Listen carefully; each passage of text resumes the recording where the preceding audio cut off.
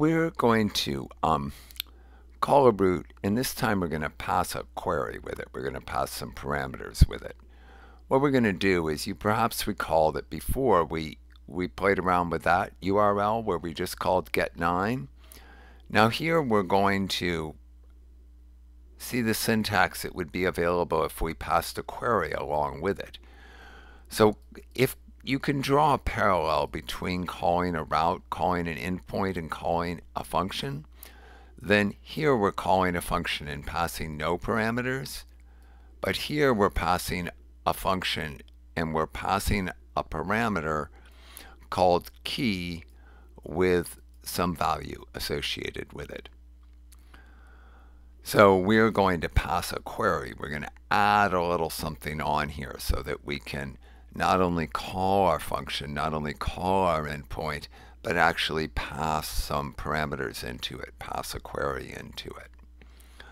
So let's begin by getting some user input so that we'll have something to pass in.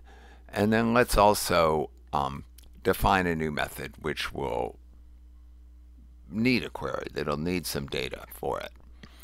And let's go in and just try to get this started here. Notice that I'm adding in some divs here now.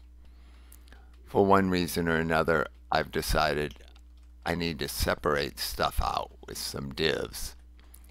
And while I'm thinking about the divs, let's go over here to our style sheet, which is in public style sheets style. And let's add a little rule for handling divs and say that we want the margin to be 10 pixels. Okay, now let's go back and look at this thing for a second more. We are defining a method called feet from miles. Okay, we're going to add a button that'll call a method called feet from miles. So we're going to pass in a number of miles, 0, 1, 2, 3. So that's our parameter. That's our query. How much are we going to pass in? And where do we get it from? We ask the user to enter a number up here with our user input. So we create an input control and we ask the user, and we give it an ID of user input, and we make it of type number so that it can display numbers, not text.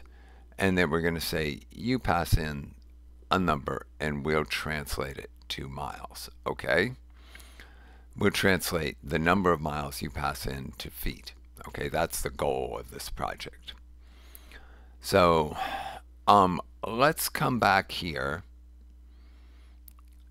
And so I show you the whole thing laid out the way I've just done it for you.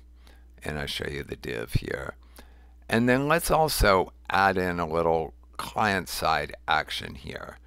We're going to, I'm just going to give you the whole thing.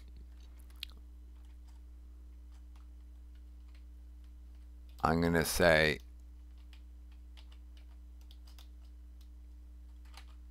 let's go ahead and add in a feet from miles method. Should have had a semicolon after it, right? Oh, we can't type anymore.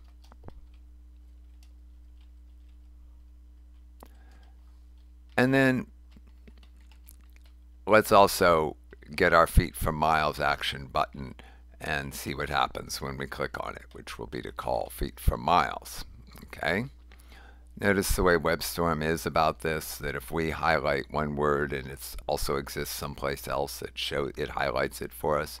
All we have to do is put our cursor on the word and it finds the place where it matches from. So if we go here, it finds all the other places in our code where we're using that. It's very useful.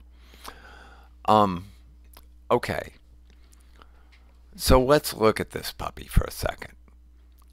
Here we're calling feet from miles. Up here we call it the get9 endpoint. Here we're calling our endpoint called feet from miles, which is going to be on the server side, but we haven't defined it yet. And we're going to pass in a query. We're going to say, okay, now we're going to pass you in a query. That's what the question mark means. And now we're going to say the name of our query, the name of the data that we're going to pass in, the name of the parameter we're passing in is miles, and we're going to set it equal to this thing called user miles. And we got user miles by going to the document get element by ID user input. And you may or may not recall that user input is our input control. Okay? So when we come over to our program and we refresh the screen, now we've got an input control that works with numbers, and we've got a button that does nothing. And here's our get9, which has somehow become not nearly as much fun as it used to be. Not sure what really happened here.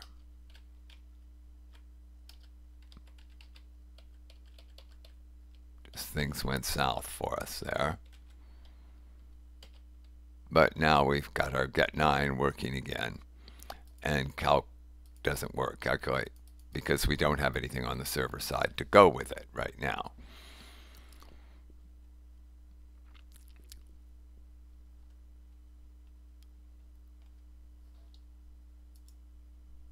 So let's go over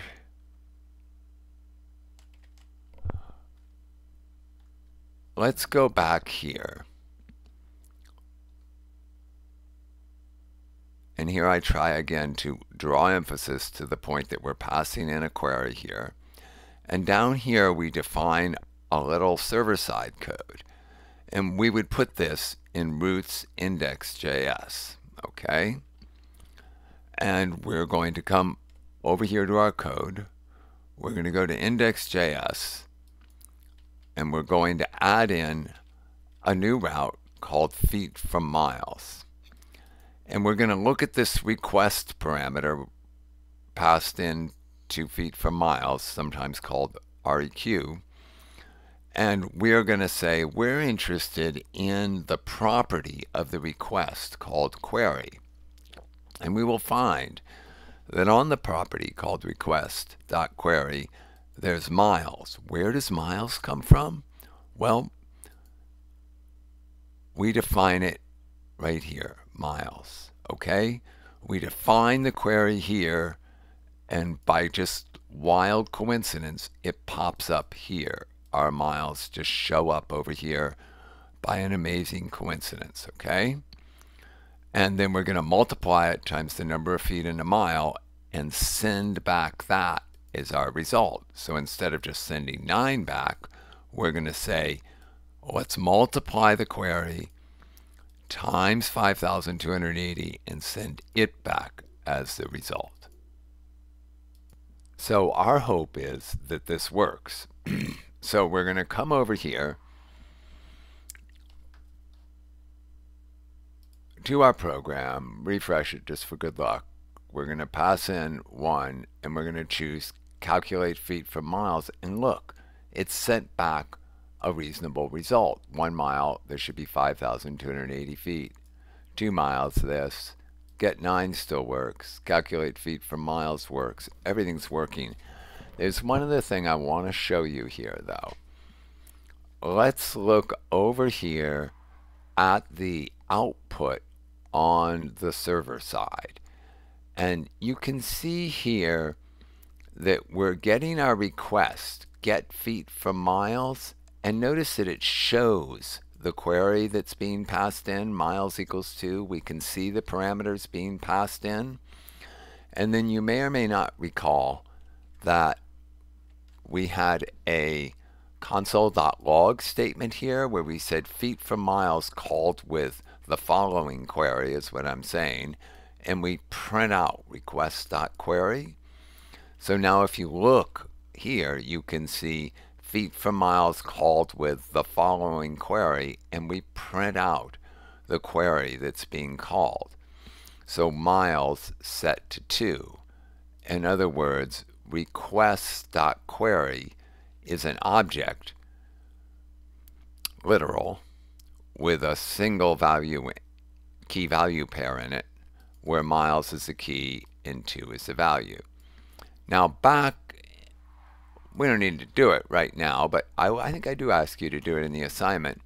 Of course, you might need to string these little puppies together. You might have to have miles, and then maybe you're going to have, in some other one, you would put an ampersand, and then you would say foo equals,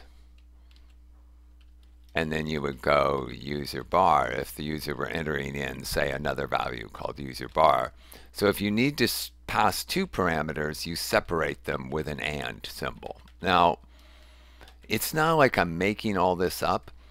If you're curious about how you pass in queries on a URL, there's information all over the web on it. Now I'm starting to ramble. All right, enough. Have a good weekend. I think this might be all I'll show you. I might just leave you to do the rest of the assignment. I think I've given you a lot of details here.